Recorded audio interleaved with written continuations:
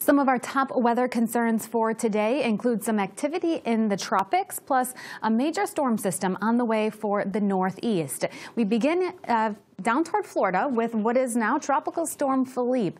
This system is highly disorganized, though. It's going to continue to lift tropical moisture northward into the Atlantic in the coming days. It's likely that it will lose that status, though, as it becomes a post-tropical cyclone, continuing to lose its intensity. But nonetheless, we will see quite a bit of wet weather lift northward to the mid-Atlantic region and toward the northeast. That combines with a cold front that's going to be pushing into the northeast, which will result in a tremendous amount of rain, some flooding concerns, and some extremely high winds, which will begin today, ramp up tonight, and come to an end as we head into Monday. So this system will then lift to the north of the area as we head toward Monday. So as we look at the peak wind gusts, which would likely be occurring late Sunday, they certainly are impressive. Boston, potential of a 60-mile-per-hour wind gust there.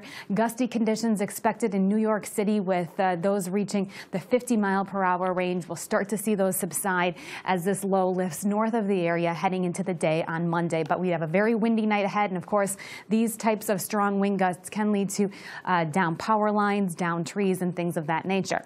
The Weather Service has a number of flood watches already in effect for this area. Flash flooding certainly a possibility. We're looking at the potential of widespread rainfall totals in the 2 to 5 inch range, over 3 inches possible in New York City, and get into some of these orange and red shaded areas, and that's where we could see even closer to 5 to 6 inches. So a lot of rain and high wind coming in a short period of time beginning tonight and coming to an end heading into Monday. Continue to check back here for your latest severe weather updates.